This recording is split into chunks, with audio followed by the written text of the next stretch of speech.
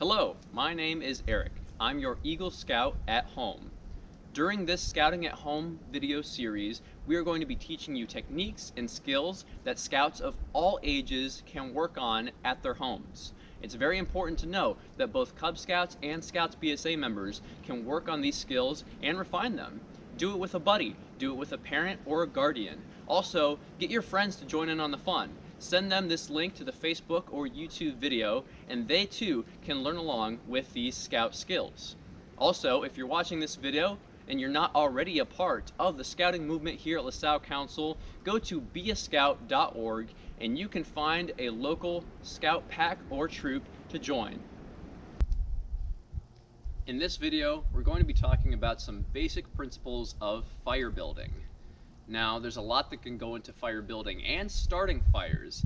In fact, in the Scouts BSA program when I was a youth, I learned how to create fire by friction even, just by using a bow and a spindle and moving it back and forth so much that I actually created a spark that can be used to light a twine nest on fire and then use it to start the rest of the fire. But I don't want to get that advanced right now. I want to talk about the three types of things that you need in starting a fire. First of all, you need oxygen. That's how fire lives and breathes. So you want to make sure you're in an open space and that you have proper air circulation. This is also one of the reasons why you can't stuff your fire with a bunch of leaves, because there will be no air circulation for which the fire to thrive and grow. Another thing that you need is a source, a spark. Without that proper fire starting method, whether it's a lighter or a match or fire by friction, you're not going to be able to start a fire as well. But the most important thing that you need is fuel. If there's nothing to burn, then there's not going to be a fire. There might be sparks, there might be plasma energy crackling through the sky, or we like to call it lightning, but without anything to catch fire, there will be no fire, of course. So I wanted to talk a little bit about the types of fires that you can build. So if we're building a small fire, the first thing that you need is tinder. So tinder is the types of small stuff. You might think that dead leaves burn very well, and they do. They also create a lot of smoke. They're really not the best campfire building material. So good tinder that I always like to use on the Klondike Derbies and campouts that I went on as a youth is I like to use pocket lint, or a lot of the fluff that comes out of the dryer sheets, and twine, and just kind of stuff that frays easily. Little bits of paper. Sometimes the paper that you use cannot be the best sometimes, but certain types of paper can burn really well, and you put all of this tinder at the heart of your fire, in the fire lay. Now, it's really important, especially if you're not experienced, to always make a fire within a campfire circle that's surrounded by stones, and it's dug out, and there's no brush, there's nothing else that can catch fire, so that it can grow outside of that circle. So once you've gathered your tinder, you also want to get kindling.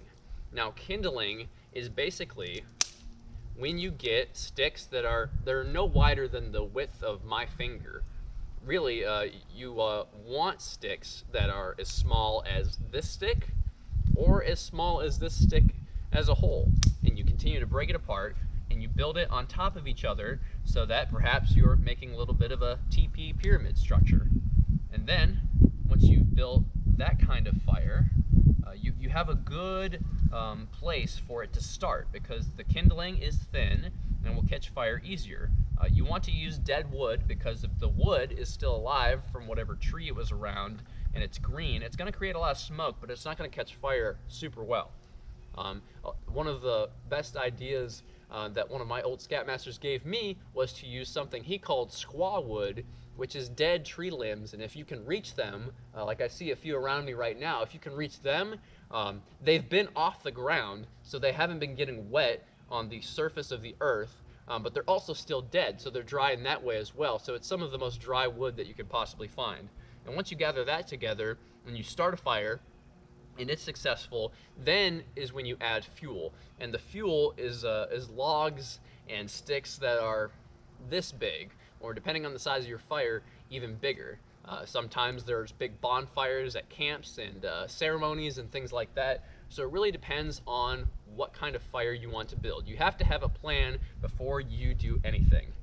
And we here at the Scouts really appreciate good fire building techniques because we're a steward of the environment. We do not want forest fires to occur.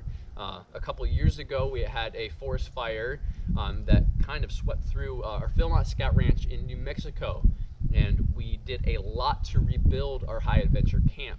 But campfires and wildfires, as a result, can do a lot of damage. That's why it's really important to always build fires with the supervision of your troop, a parent, or a scout leader. Thank you for watching this video in the Scouting at Home video series. I've been Eagle Scout Eric, and I want to thank you personally for watching this and also following along with me and doing these skills at your home. We're all doing our part in being courteous to the world and stopping the spread of the coronavirus. But I also wanted to ask you to subscribe to our YouTube channel in the meantime. I'll be back here in a couple days with yet another scout skill for us all to work on. But if you subscribe to that YouTube channel, you'll be instantly notified when the next video goes up. Also, if you're on Facebook, please share this video around to your volunteers, to your friends. Sharing this video helps promote Scouting LaSalle Council and keeps us strong during this pandemic. Also, if you are watching with a parent or a guardian, we ask that if you are able and willing to make a Friends of Scouting donation to LaSalle Council. Donations can be collected on the homepage at lasallecouncilbsa.org. We thank you all so much for your time and your support, and this is Eagle Scout Eric, and I'll see you in the next video.